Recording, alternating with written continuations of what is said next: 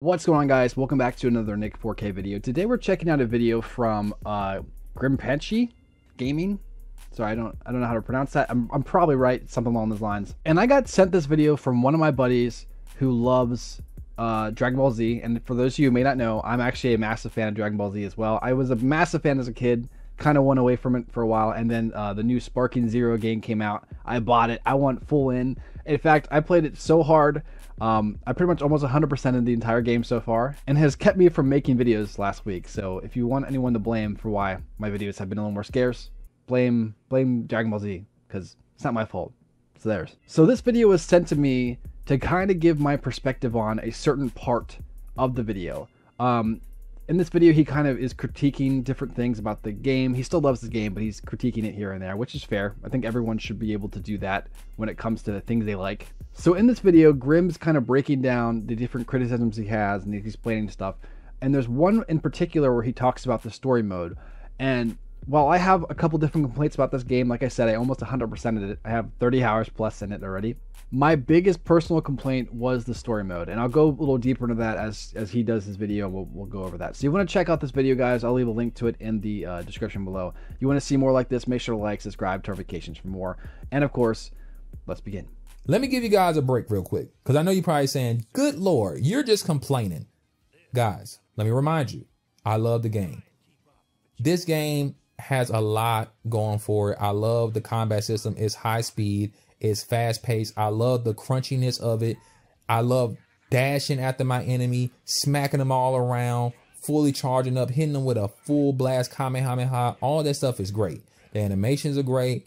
The combat is great. I just want to say this. For those of you who may not know, this new Sparking Zero game is effectively Budokai Tenkaichi 4 from way back in the day. So those were on the PlayStation 2 games, and those were considered, especially like by me, but by a lot of people who are kind of like me, who are big Dragon Ball Z fans, but also not like the biggest fan of every Dragon Ball Z game. The Budokai Tenkaichi games are still considered peak when it comes to these games. So Sparking Zero is a big deal because it's actually a really good Dragon Ball Z game. And for a long time, at least in my opinion, I think we've had some pretty rough ones. So it's good to see a return to form. Story mode. Now, let me give the devs some grace. I believe what they were trying to go for this time around was similar to the past Dragon Ball games, where the assumption is most people know the Dragon Ball storyline, so let's give a summary of everything instead of giving full detail. Now, I'm not asking for full detail, but I personally believe the way they decided to summarize this story is just not appealing to not only me as a longtime Dragon Ball fan, but I don't believe it's appealing to newcomers either.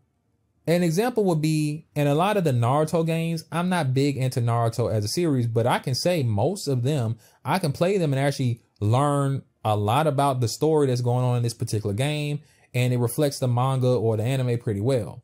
Here, it's such a jump cut in between different things, and it's such a summary that if you're not familiar, you're going to be missing different aspects of the story and not really fully knowing what's going on. Plus, some cutscenes are delivered with voice acting and high quality animations, and others are just still frames.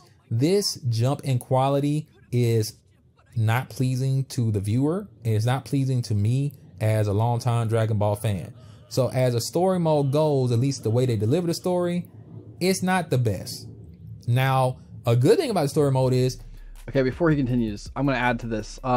For me, I don't really mind the whole change of cutscenes. Like sometimes they'll have like a slideshow cutscene and that will cut into like an actual, like, these are just animated. These are like motion captured. If you look at some of the body movements, they're very natural.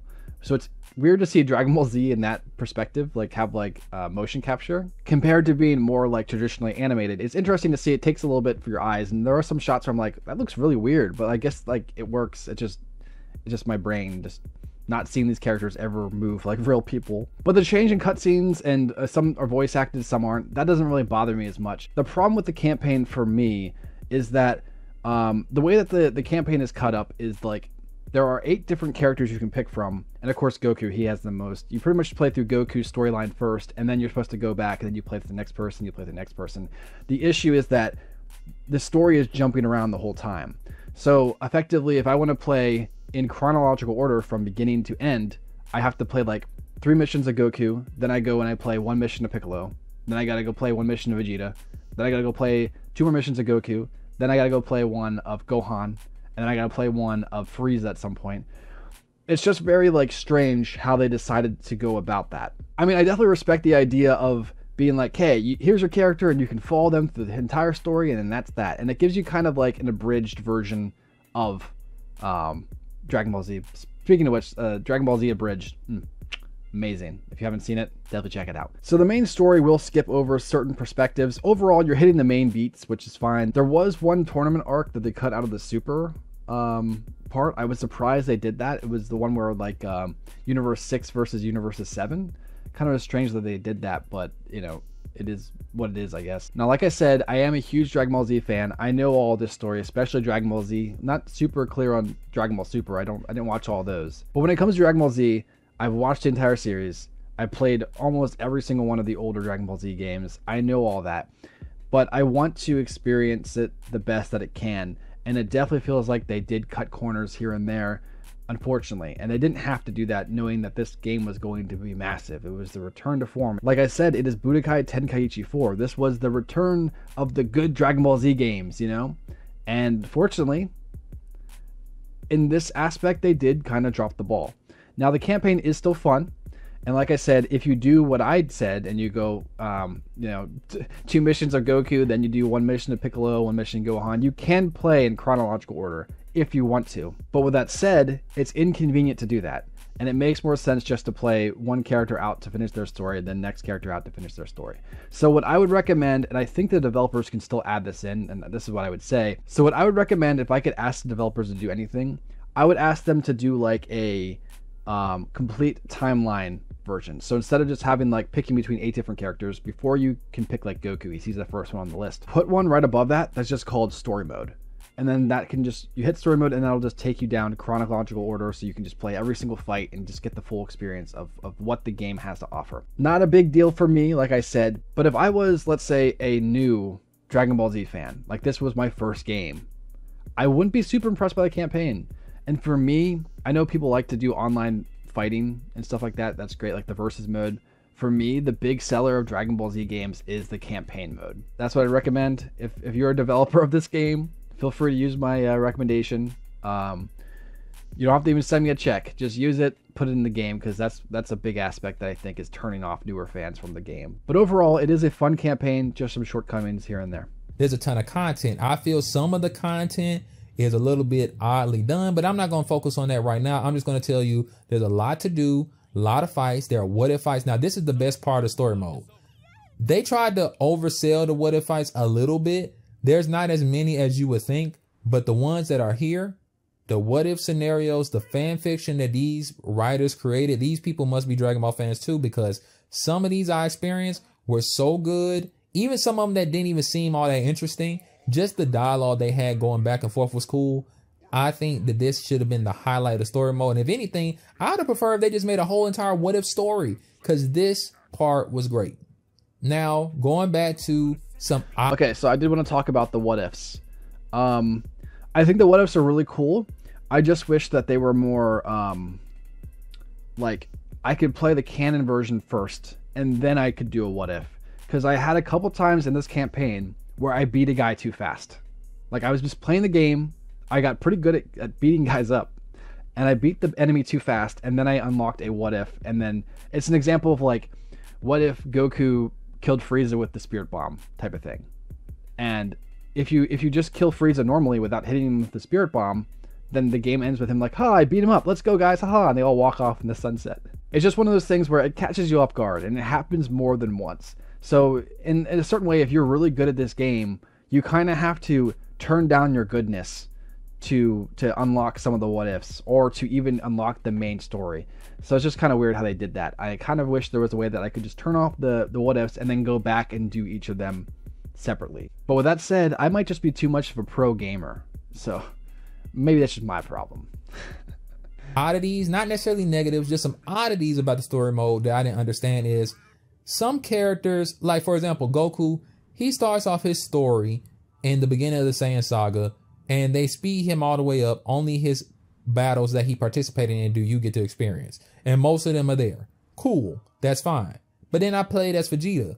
Vegeta's story starts off in the Frieza saga and not the Saiyan saga. I don't know why they did that. You select adult Gohan as a character, but when you select him, you actually start off as Teen Gohan, even though you selected adult Gohan. And you don't get to play as Kid Gohan, even though Kid Gohan had fights. He had a lot of fights. He was in the Saiyan saga and in the Frieza saga. Yeah, I thought that was weird. I thought it was weird for sure. I don't know why they started you off as Teen Gohan in the Cell saga, but again, I don't comprehend why you are removing content or not delivering content, and you're starting me off in weird places. Again, this stuff is just weird and odd. And again, if you're not familiar with the series, this story mode is disjointed. The other major game mode here is custom battle. Now this mode, listen, let me tell you something. This is like the hidden gem of this game. This is the sleeper hit of this game. Now this mode does explain why the story mode kind of sucks, but I'm gonna get into that a little bit later. Okay, yeah. Before he gets into this, I actually think custom battle was kind of the developer's way of cutting corners, and he'll explain what it is in this video. But pretty much what the aspect of it is people can make their own stories, right? And so if you have people making their own fights, effectively making their own campaign what ifs, then you don't have to do as much work. It's the same thing with Minecraft. It's why Minecraft is the same thing since it started. You know, it's the modding community that keeps Minecraft going till this day. Why would they make a Minecraft 2 when Minecraft 1 makes so much money? Because people are making mods for that game. Doesn't make sense. So I think that's what they did with this.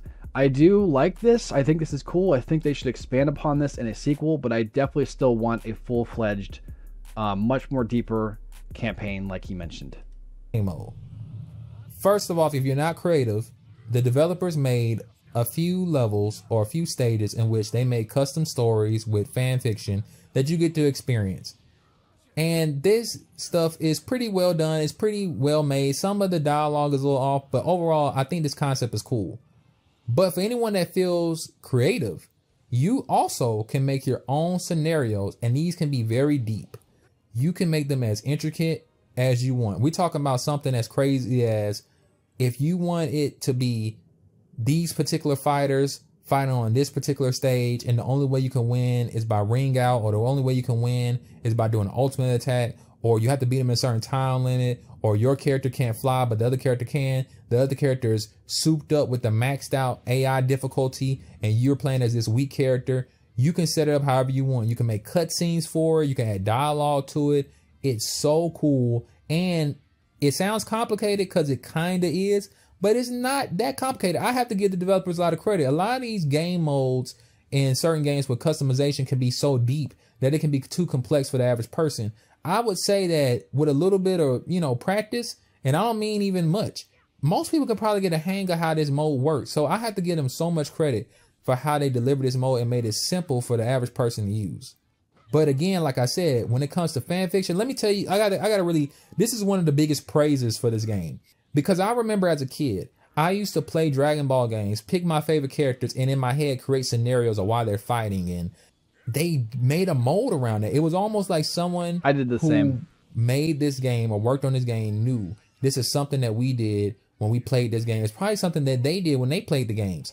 And I just thought that this was so cool. All our fan fiction, for the most part, is so much options available to you that you can basically make any scenario you want. And I think that this was a brilliant mode.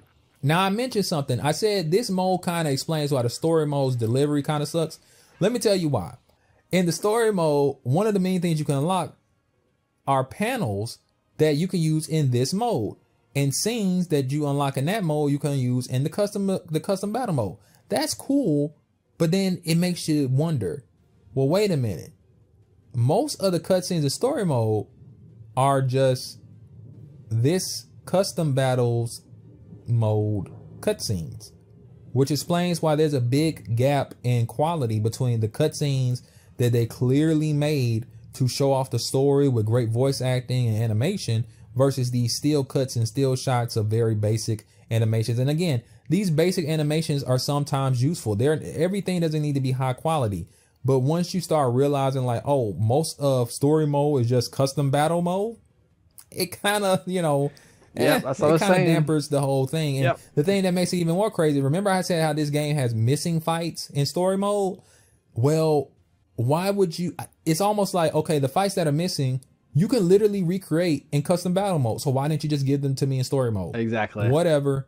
Maybe it's a nitpick to you, but to me, I just thought it was kind of weird and didn't make much sense. Okay, so that's the whole campaign aspect of this video.